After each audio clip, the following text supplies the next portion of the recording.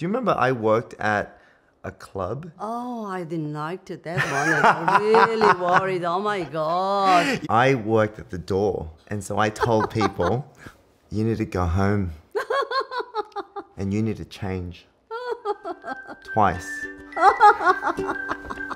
Wow.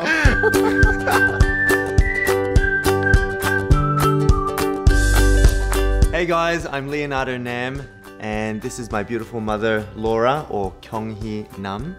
I also call her Umma. I'm so glad that you're here. Thank you for coming all the way from Australia. Oh, thank you. Thank you invite me this interview. Oh, great. So let me ask you the first question. Tell me something about you I don't know. I think you know everything of me. Really? I don't know. I don't know about that. I don't know about that. Where are you from? Oh, I came from originally in South Korea, and I live in Australia, in Sydney. So what were your parents like growing up? My father was very strict, and then my mother was very loving and caring. I valued that discipline. Was there anything wild or rebellious that you did as a kid? Because I've always known you as like the good mom, you know. Right. So what did you do? As I told you, my father very strict. And then curfew was 9 p.m. I sneak out and to watch a movie with my girlfriend.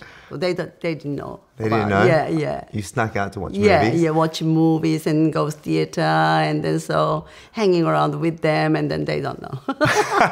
You know, that makes me feel better because, I definitely snuck out in high school. Oh, I didn't know that. Yeah, I definitely snuck out. And I helped, well, you know, I'm the youngest of three, Sandra, Martin, and then me. But I helped Sandra and Martin sneak out. Oh my God. But we didn't do that bad of a things, I don't think. We went on lots of walks. I think the thrill of sneaking out. That's why you close, you know, with your sibling. Yes. Yeah, you know, even to this day, we go for walks. Oh, yes. What was it like to move from Korea to Argentina? I was war baby and then born in 1951. That time is Korea rebuilding and then recovering and very poor. I was married, arranged marriage with your father, and your father already went Argentina for better life. I never had a date, you know, with your father. Oh, wow. You landed a week later, Yeah. Yes. got married. Yes. Wow. So the photos I've seen of you Yes. and Appa, Dad, when you're Yes, married, it was a yes. week later after. Yes, after I married. And then a year later you had Sandra. Yes. Yeah. And then 2 years after that, Martin. Yes. And then me. Yeah, living in foreign countries was not easy. I was very lonely. I remember you told a story that to call Korea, to call your mother and father, you had to go into the city. Yeah, into the city, and then to call international call. And then it was very expensive too. Yeah. Yeah. It was before email and before FaceTime. Yeah. So So what was it like to then, after being in Argentina, to move to Australia?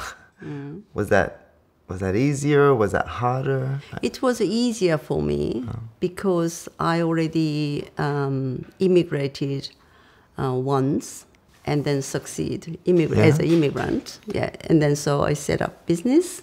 So I know what it's like to move to another country and to want a better life. I just have so much respect for you to move from not only from Korea to Argentina, but then from Argentina to Australia with 3 kids. Yeah. Amazing. Yeah.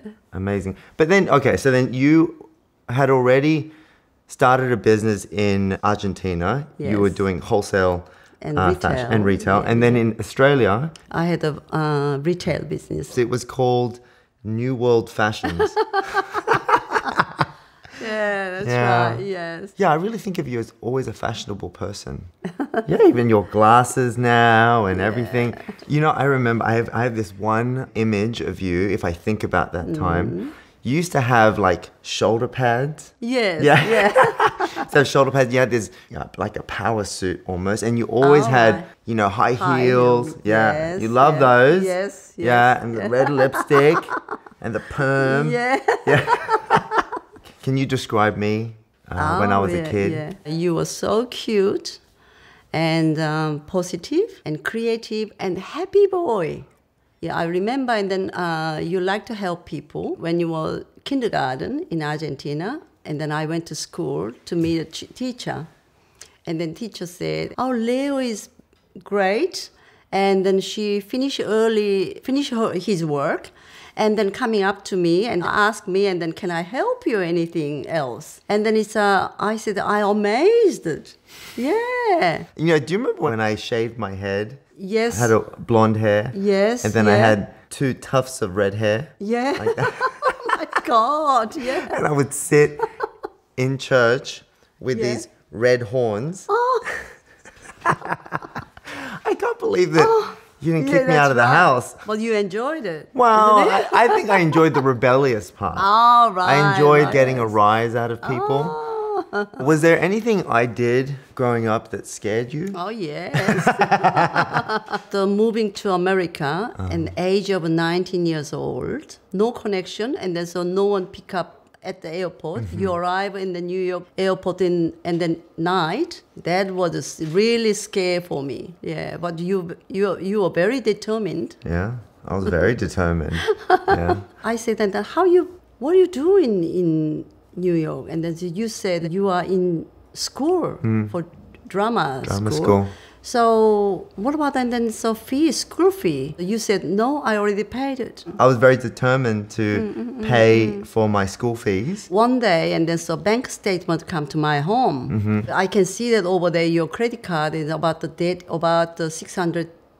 So I said, I'm trying to go to bank and then try to pay, and bank said, "No, pay. Bill already paid it too." Oh, yeah, I didn't know it's a that you young tried fellow. to No, pay for my credit. Yeah. Thank you. I didn't know that. Oh, right. That really moves my heart. Yeah, yeah. I didn't know that you supported me like that. I always thought I was on my own in New York. Yeah. And that's really lovely to hear. Thank you. So, what was your first thought when I told you I was going to become a dad or an appa? Be honest with you, I concerned you because this world to raising a kid is a very difficult place. You also did say, congratulations. But when you just said that you had a twin, and That's when so I had said, twins, yes. Yeah, you said When and they were then- born, Yeah, yeah. that's what you said, yes. Yeah. I see how you are with my children now. All right. And it warms my heart All right. in a way that I didn't know it was going to.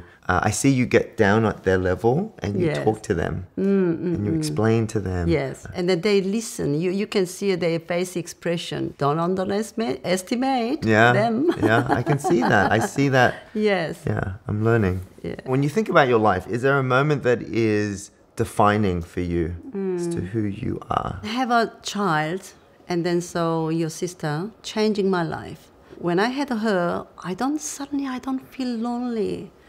And then in the world, and then I have a so fulfilled. I realize that mother's role is very important for child. You know, for me, I've got to say, becoming a father, it's so important for me. Yes. And I didn't know that it would be like that. Yeah.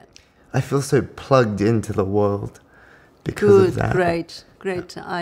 I'm very grateful you had feeling that one. Yes. So you are good father, good dad. Yes. Surprised me too.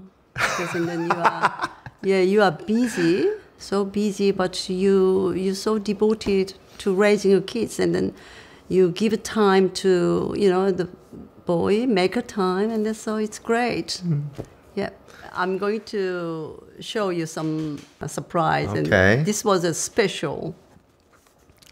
This is first you were in movie. Wow. Yeah.